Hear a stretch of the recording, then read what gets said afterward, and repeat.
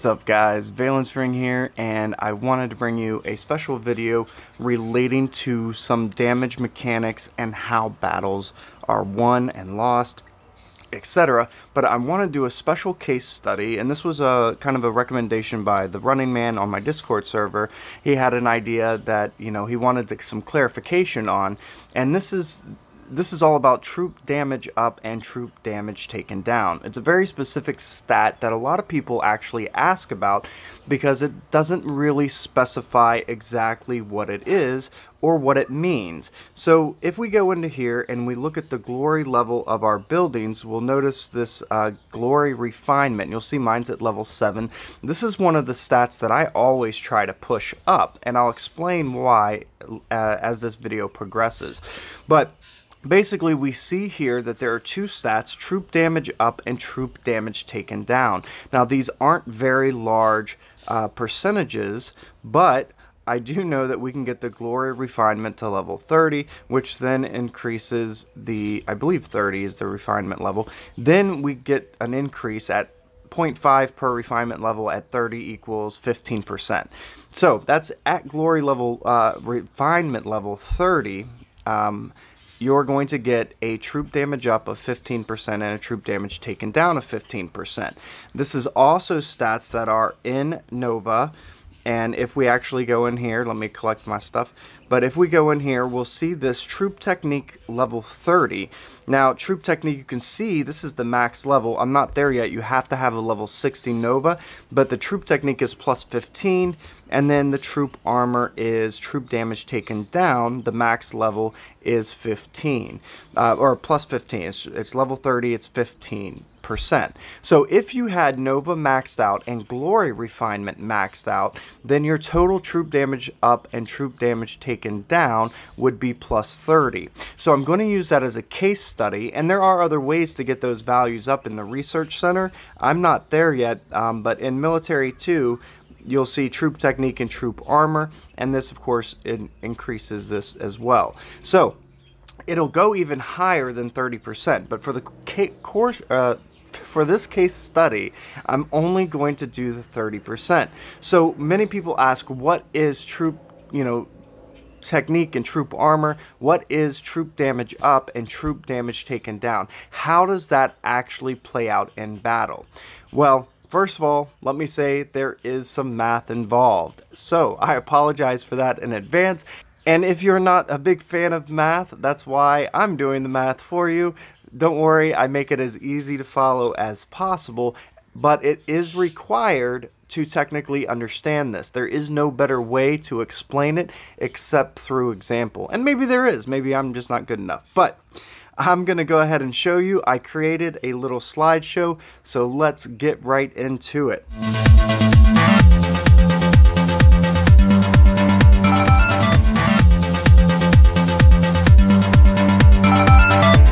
Alright guys, so I'm here, and I made this little slideshow to kind of illustrate this case study. Now I do want to say some of this is speculation because we don't have all the information.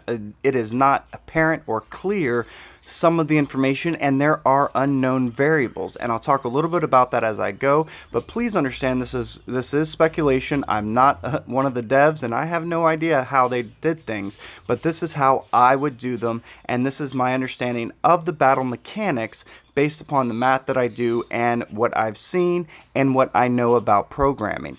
So if we look at a base T11 fighters, we're going to do two teams of T11 fighters head to head with different stats to see how it plays out and what you need to know about troop damage up and troop damage taken down. So we're going to use base T11 fighters, and if you look inside your camps, you'll see that the fighter camp, the attack, the bars for T11 is 5 bars, the defense is 9, hit points is 9, and speed is 6.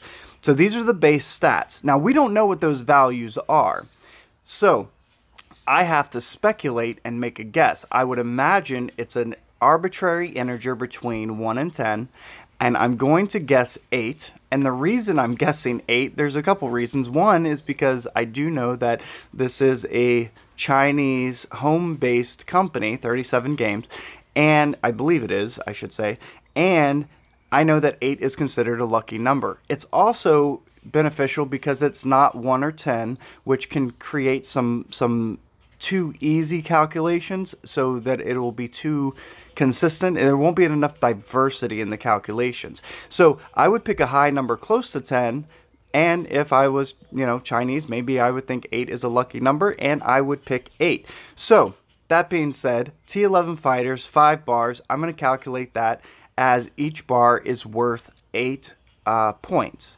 And then that's how we're going to calculate the stats of each individual fighter. So as you can see, it says I'm multiplying by an arbitrary integer, and you can make any integer and it's probably going to work out. So it's not as important what that integer is, but we don't know it. It is an unknown variable. So really quick, before I dive in and get deeper into the math, I just want to make a point. So as far as what is troop damage up and troop damage taken down, so the way a battle is calculated is that all of these stats, these base stats, are calculated for each army, and that comes up with a total stat, and then your boosts are applied. So your troop attack up, your troop defense up, all of those things are applied to these base stats. And then after those base stats are calculated, you come up with another number, and then you compare those.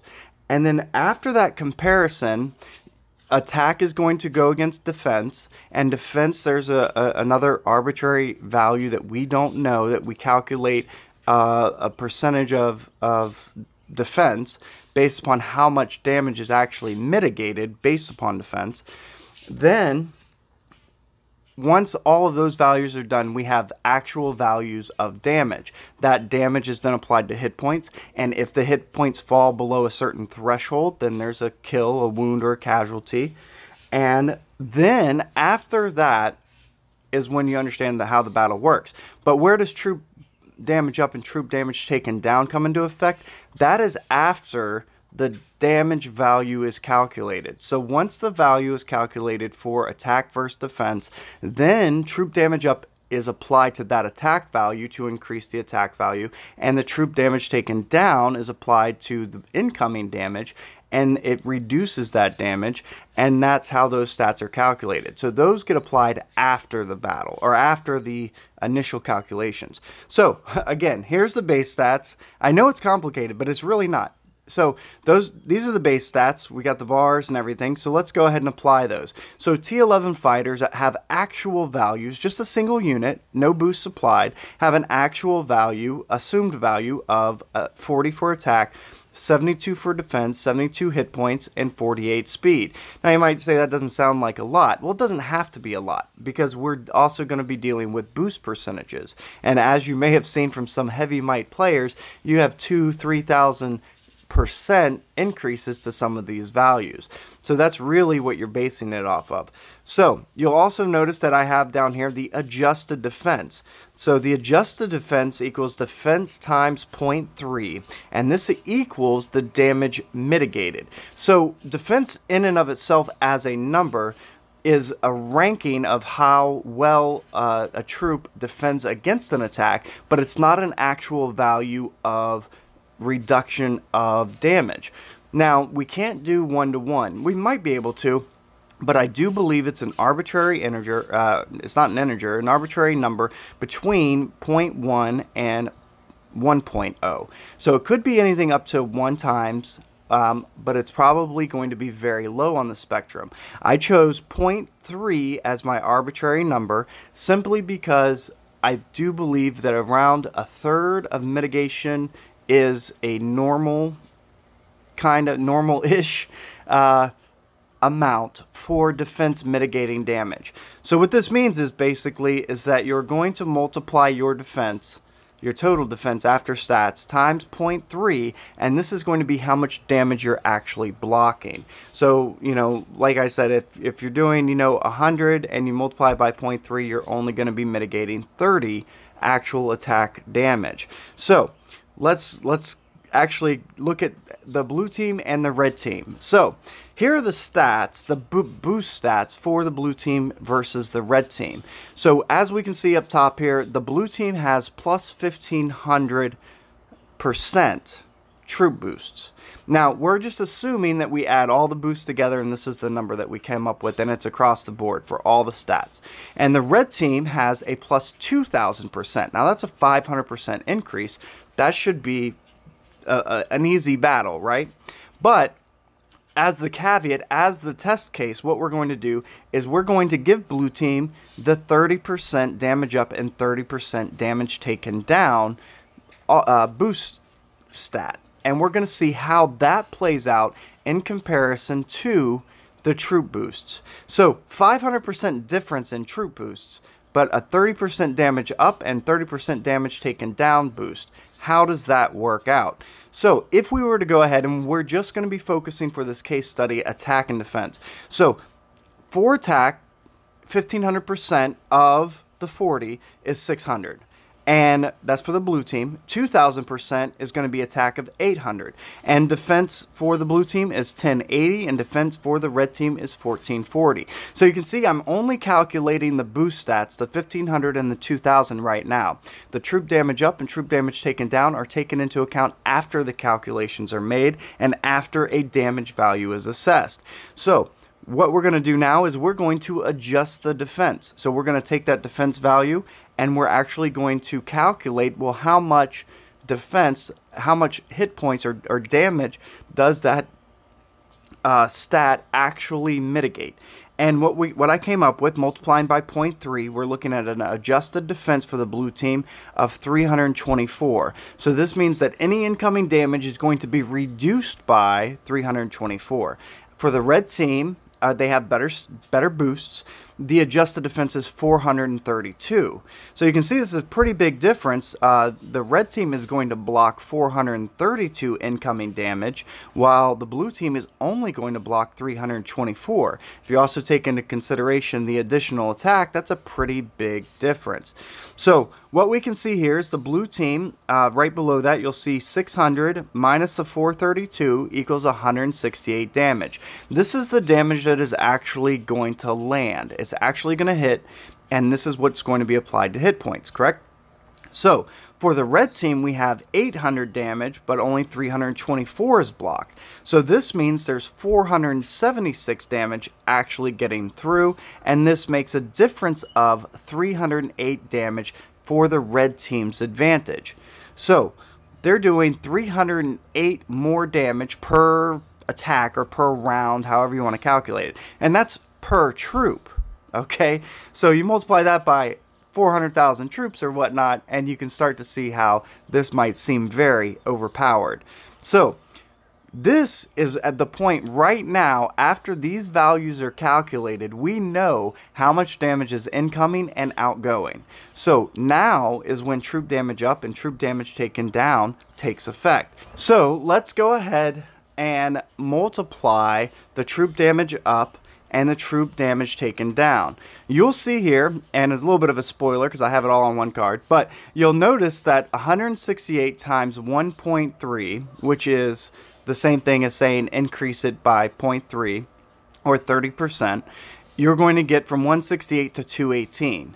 And then if you take the red team's damage and reduce it because of the troop damage taken down by 30%, that means that it's only times 0.7. Okay, so it's multiplied by 70% because you're removing 30. Then you'll come up with 333. So the blue team's damage went up to 218, and the damage that they're taking went down to 333 for a total difference of 115. So you went from a total difference of 308 to a total difference of 115. This is a much, much closer battle. Now, hit points weren't affected.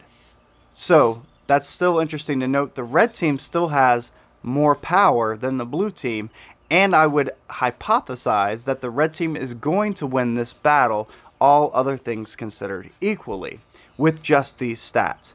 So the pre-boost damage difference equals 308, the after-boost damage difference equals 115. That is a huge jump, and you can see the value of adding these stats at the end. So it makes the effect stronger at a lower percentage. So to clarify, if you calculate after the damage is calculated and boosted up 30%, it's way larger of an increase and decrease than if you were to calculate that 30% pre-battle. So if I just increased my, attack and defense by 30%, it's not going to be as significant as these stats. So that's why troop damage up and troop damage down are such important stats, and why most people don't understand them is because you have to break down the math to see an actual comparison. So comparing a 500% boost difference with only a 30% troop damage up and troop damage taken down boost, you'll notice a significant change in the outcome of the battle. Chances are the red team is still going to win. And this is, of course, is fighter versus fighter, so there is no, bonus attack, which is another value that we don't have the information for. So that's everything, guys. I know it's a lot of information, and I know it might not be the easiest to explain, but I wanted to give you that information as best as possible. And the easy answer is the stats are the boosts are calculated first. Then once we have a damage value, troop damage up is taken into account and troop damage down is taken into account, and that this 115 is the actual value that finally lands, which is much better than 308. So definitely improve those stats. That's why they're the hardest stats to improve, and that's why they're the least amount per level increase at only 0.5, because a 0.5 difference might not be much of a difference, but you add that up enough times and you can get significant result changes. That's everything, guys. I hope this video helped. Give it a big thumbs up if it did. Subscribe to my channel if you want to see more videos like this, of course. And as always, guys, thanks so much for watching.